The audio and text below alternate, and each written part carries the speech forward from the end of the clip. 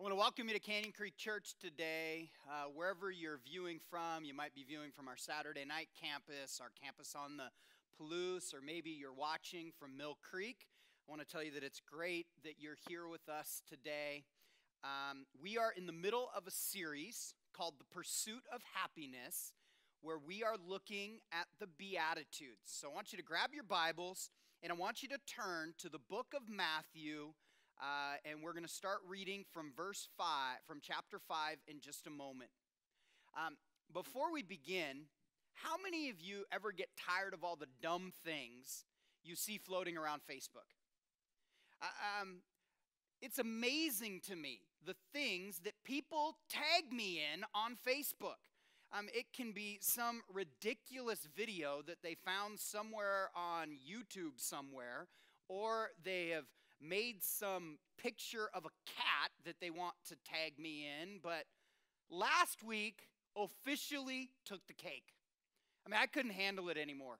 People kept tagging me in that dress picture. Here's the picture.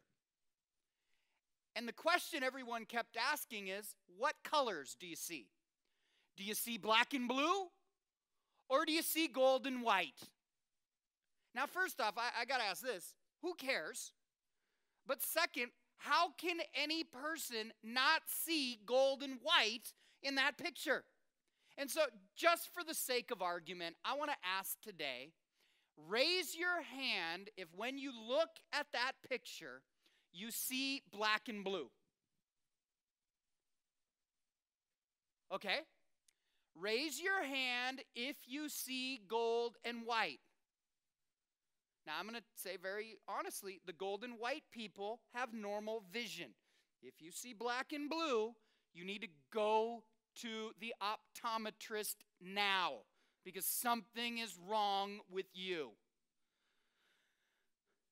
This series on the Beatitudes, Pursuit of Happiness, we are discovering how you and I can live a blessed life. How we can have a happy life, or how we can have a rich, full, meaningful life. And as we've read through all of these different Beatitudes, we've learned that you can have a rich, full, meaningful life if you're poor in spirit. You can have a rich, full, meaningful life if you mourn, if you're meek. You can have a rich, full, meaningful life if you hunger and thirst for righteousness. And then last week, we discovered that you can have a rich, full, meaningful life if you are a person that naturally shows mercy to other people.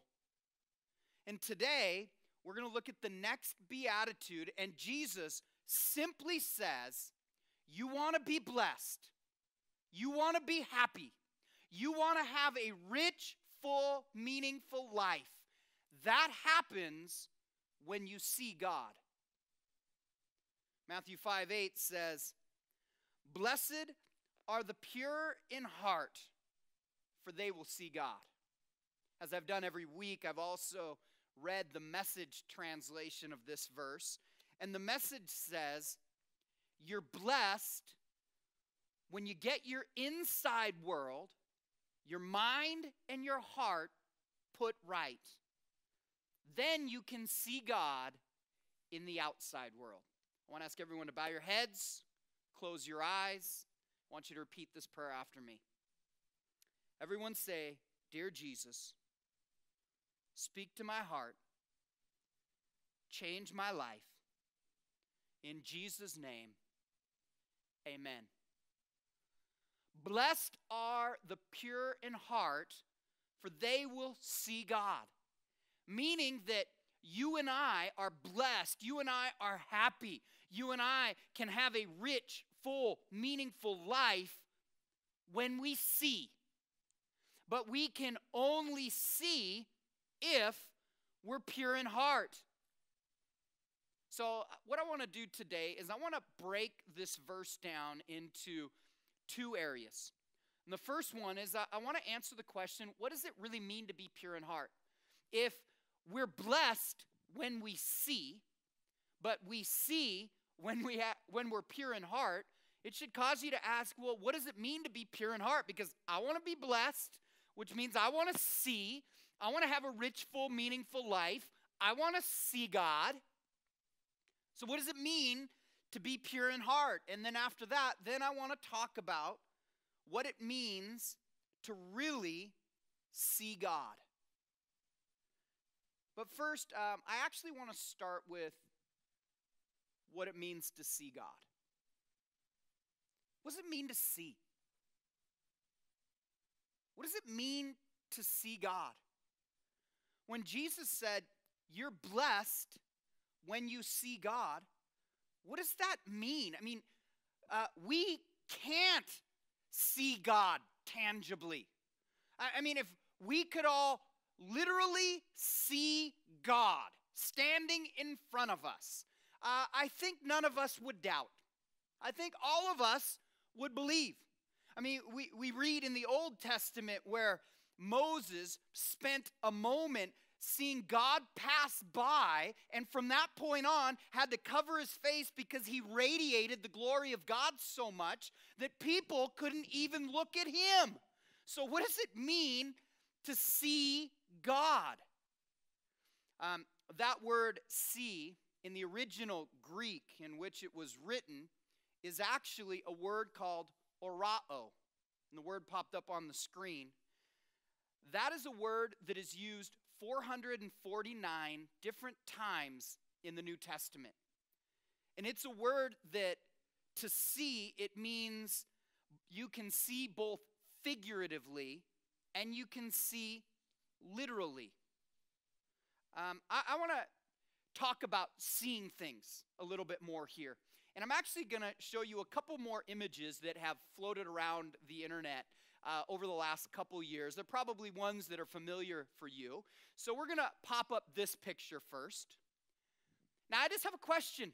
How many of you, when you look at this picture, you see an old lady? How many of you, when you look at this picture, you see a young lady? Now, if some of you see a young lady and you don't see an old lady, stare at it again. And if some of you see an old lady and you don't see a young lady, try and fix your eyes and step back and picture that young lady. But what do you see? When you look at that picture, what do you see? Here's another picture that has floated around the internet. Go ahead and pop that one up. I ask people often when they look at this what they see. In fact, I did it the day that I recorded this message, and I've heard some people say it looks like a skull. I've had other people say it looks to me like a stormtrooper. In fact, one of my media guys even said it kind of looks like Darth Vader. But if you look closely, you can see Jesus in that image. So my question is, what do you see? Orao means to see, but it more in-depthly means you not only see, but you perceive, you experience. And I think here is the critical word, the critical meaning that Jesus had when he said, blessed are the pure in heart, for they will see God. That word orao, Greek for to see, actually means to recognize. It means that you are blessed when you see God. You are blessed when you recognize God. When you look at something and you look past maybe what it is on the outside, but you see Jesus in the midst of all of these circumstances. Blessed are the pure in heart, for they will see God. And it means this, it means you will recognize God when other people miss him. And to see means you recognize God in creation. You recognize God in circumstances and in situations. And have you ever met someone that is always oblivious to everything that's going on around them? They're just completely oblivious. I mean, and you have some friends that are oblivious. Maybe you've had this conversation with them. You're hanging out with a group of people, and they start telling this amazing story of something that happened to them. And as they're telling you the story, they're telling it to you as if it's the very first time you've ever heard the story before. And they say, man, I met this person, and then this happened, and then this happened. And the whole time you're sitting there, hello? Yes, I was there with you. You didn't even know I was there with you. It's kind of like that person that you meet in school. You meet them maybe your junior year of high school. You think they're a brand new student to the school, and you're just trying to be friendly. So you walk up, say, hey, my name's Brandon. Man, it's so awesome that you're at this school. And then they look at you and say, I've been in your class since we were in 3rd grade. Have you ever met someone that is totally oblivious to everything that's happening around them? And there are people sitting in our church today that are oblivious to all of the times Jesus shows himself faithful. They're oblivious to all the times God is present in the midst of their crud, or he's present in the midst of their trial, or present in the midst of their circumstances. They miss God in nature. They miss God in their life. They miss God when they look at their kids. Jesus said, blessed are the pure in heart, for they will see God. And some people, they're oblivious to God. I can meet with them and they can tell me about a situation and I can say, wow, isn't it amazing how God intervened there? Oh, it's so obvious seeing where God was there. And they're like, I never thought of that before. Church, you are blessed when you see God. In John 3:36, John the Baptist, who led the way for Jesus, he basically encouraged the religious people to repent because the Messiah is coming, and he described the Messiah this way. He said, whoever believes in the Son has eternal life, but whoever rejects the Son will not see life. Church, you are blessed when you see God. So I think the question should be next. So if I'm blessed when I see God, how do I avoid being oblivious? How do I make sure that I don't miss God in all the situations and circumstances in my life? How do I not miss God in his creation? How do I not miss him? Well, Jesus said, you need to be pure in heart. He said, the pure in heart see God. So what does it mean then to be pure in heart? That word pure in the original Greek is a word, again, that word will pop up on the screen. It's katharos. And it means, and I want you to catch this because I could literally teach on purity for a 2-month series. But I'm going to tell you enough about purity today to make it dangerous for you. But I think there's really 2 keys that Jesus was trying to emphasize. There's 2 aspects of a pure heart that he's trying to emphasize. And if you dig deep into that word katharos, it means to cleanse one's mind and emotions. It means to be clean, to be free from any contaminating substance. Some scholars have defined purity here as meaning to make pure by cleansing from dirt, contamination, and filth. And how they used to do that, in fact, they still do it today, they will refine something with fire because fire burns away all of the impurities, and it burns away all of the filth, and it burns away all of the contamination. And if you were saved in the 90s, you can remember a really overdone worship song that people used to sing, it seems like every single week at church for 10 years, called Refiner's Fire. And really the meaning of that song comes from the understanding of purity, that God is able to kind of chisel away at all of these hard places in our life and purify our hearts and purify our minds.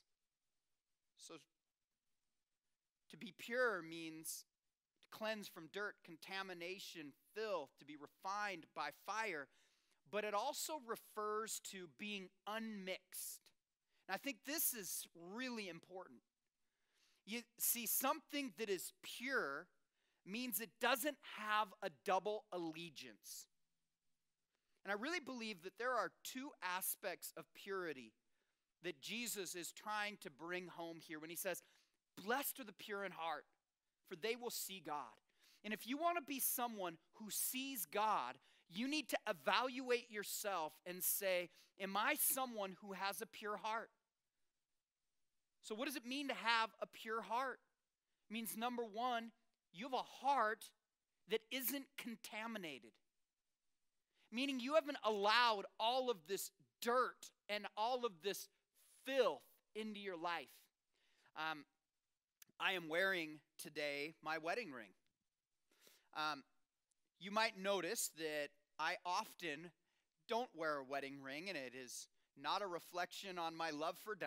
I am madly in love with my wife, but because I work out, I will take my ring off, and because I'm a dude, I forget to put it back on. But since some of my staff pointed out that I didn't wear a wedding ring last week, here I am wearing a wedding ring.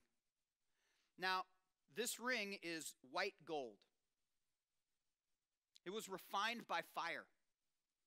Took out all of the impurities of this ring, all the dirt and all of the filth, and it became pure 24-karat gold. This is the most pure gold that you can find, but that only happens when it is refined by fire. You see, a pure heart isn't full of filth. A pure heart isn't dirty. Be honest with yourself. I mean, what do you allow into your life? What do you allow into your heart? I mean, when Pastor Brandon's not around, are you dirty? I had somebody recently tell me, in fact, they said it to Di and I, they said, well, I like being around this person because when I'm around this person, I can drink and not feel guilty, and I can cuss and not feel guilty, but when I'm around you guys, I feel like I have to act a certain way. Can I tell you, the problem is not me and Di? Because frankly, I mean, hey, you want to drink around me? I don't care. You want to cuss around me? I don't care. But you might need to pause and ask, why is it if I do those things around Brandon and Di, I feel guilty? Since I don't care, it doesn't have anything to do with me, it has everything to do with you. You have dirt in your life. Is there a part of your heart that's contaminated? Because to have a pure heart means you've removed blemishes, you've removed dirt, you've removed impurities. Now, I want to say this. It is impossible for us to keep all of the dirt and all the crud out of our life. It's literally impossible. You're going to mess up. You're going to make mistakes. You're going to think thoughts you shouldn't think. You're going to say something you shouldn't say. You're going to do things you shouldn't do. That's why Jesus went to the cross and died for us.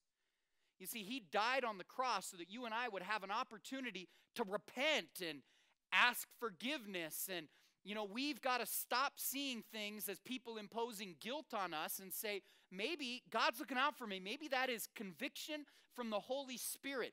And if I simply say, Lord, forgive me. Forgive me for everything that I've done. And then he redeems my heart. He purifies my heart. He redeems my mind. He purifies my mind. There is a great psalm that I quote every time I pray. And it is this. It says, this is how I start off every prayer. I say, search my heart, O God. Test and know my anxious thoughts and see if there be any wickedness in me. And if there is, lead me in the way of everlasting. That's me saying, Lord, I realize that I am imperfect, that I screw up, that I allow all this dirt and filth into my life. And sometimes I do it and I'm oblivious to it. I don't see what I'm doing. I don't recognize what I'm doing and how it's affecting me. And I just want to throw my hands up and say, I am not perfect. I need you, Jesus. Please forgive me. And he redeems my heart. You see, having a pure heart is having a heart that isn't contaminated. David said this in Psalms 24. He said, who may ascend the mountain of the Lord? Who may stand in his holy place? So basically, who can climb a mountain and see God? It says the one who has clean hands and a pure heart. Man, it is really difficult to recognize God in your circumstances and situation if you have intentionally allowed a lot of garbage into your life. Is there some filth that you honestly need to remove? Or some things that you've allowed into your life that have affected your ability to recognize God in your circumstances and situations, to recognize his presence when you're at church, to hear his voice when you read his word? Is there something you've allowed in your life that you need to remove? To see God, you cannot approach him with dirty hands and a contaminated heart. Second aspect of purity that I think Jesus is referring to is not only is our heart not to be contaminated, but our heart isn't to be divided. You see, one of the definitions of purity, it means that purity means to be unmixed. It means to have no double allegiance. Now, here's what I know today, that I've been driving some of you bonkers. That from the moment the video started, you have been annoyed because I'm wearing my Raiders jersey. And the fact that I am a Raiders fan irritates you. It was funny because I put my jersey on, we record this video on Wednesday, and I came into the office, and someone from our church saw me wearing the jersey, and this is what they did. They saw the jersey, and they just walked right by. So I know that this bothers you. And some of you, it doesn't bother you that I'm a Raider fan. In fact, you find it amusing that I'm a Raider fan because of how terrible the Raiders have been for 10 years. No, what bothers you is that I am not only a Raiders fan, but I am also a Seahawks fan. And it drives you nuts because you don't understand. How can Pastor Brandon like the Raiders and also like the Seahawks? And so people will ask me this question often. In fact, I'll probably get asked it this weekend. And they usually say this, so if the Seahawks and the Raiders play each other, who do you root for? And my comment is, whoever wins. And then they say, no. Really, if a miracle happened, and they're always trying to be funny, and they say, and the Raiders actually make the Super Bowl, and they're playing the Seahawks, what jersey would you wear? And so I get asked that all the time because people are frustrated that I seem to have this double allegiance, that I seem to have this mixed heart when it comes to my allegiance in football. Did you know that many of us don't recognize that we have a divided heart when it comes to Jesus? You see, having a pure heart isn't just about being clean. It's about being single-minded. It's about being unmixed, has no double allegiance. Jesus said himself in Matthew chapter 22, verse 37, he said, you need to love the Lord your God with all your heart and with all your soul and with all of your mind. It doesn't say you need to love the Lord your God with 50% of your heart. It doesn't say God only needs 98% of your heart. It says you love the Lord your God with all of your heart. Man, I don't know how your wife would respond, fellas, if you said, well, honey, I'm willing to be married to you, but know that this other woman, she'll always have a place in my heart. People don't want you to have a divided heart. James 4:8 says, come near to God, and he will come near to you. Man, what an amazing promise in God's word. Man, what you need to do, if you want to sense the presence of God, you need to be willing to come near to God yourself. Because if you come near to him, he will come near to you. But we always stop at that part of the verse. But James goes on. He says, wash your hands, you sinners, and purify your minds, you double-minded. You know, people will tell you all the time. In fact, culture says they don't have a problem with you believing in Jesus. They don't have a problem with you believing in God. But culture will say, but, you know, there's all these different ways to heaven. And there's all these different gods, and there's all these different ideas about God. I mean, some people worship the Mormon God. Some people worship the Jehovah's Witness God. Some people have an allegiance to Muhammad or Buddha. Some people, they believe in Mother Earth. But as long as you really believe what you believe, and you believe it fully, it's right for you. And then there's people, they're like polytheistic, which means they believe in all of the above. They believe that all of these are a different path that leads to heaven. Well, here's what Jesus said. He said, I am the way, the truth, and the life.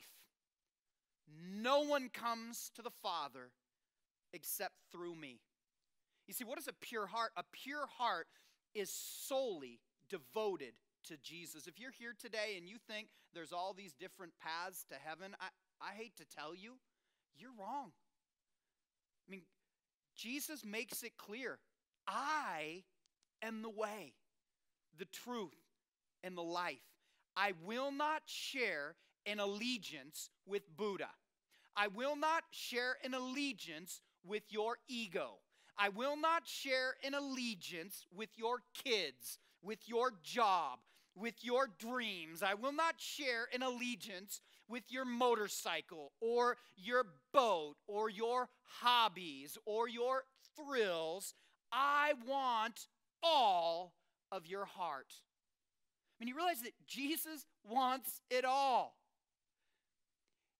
What does he say? It says, love the Lord your God with all of your heart. That's what it means to have a pure heart. Blessed are the pure in heart, for they will see God. I mean, if you have a heart that is free of contamination, that is devoted to Jesus, you will recognize him in your life. I mean, you will walk through the everyday mundane part of life and you will see Jesus in your circumstances. You will see Jesus in other people. You will see Jesus in everything that happens. You will recognize him. I mean, you want to have a rich, full, meaningful life. Church, you know that it is impossible to have if you're oblivious to God in your life. If you're here today and you want to be honest and say, you know what, I am kind of oblivious, man. I feel like I miss God a lot. Is there some dirt that you need to clean up?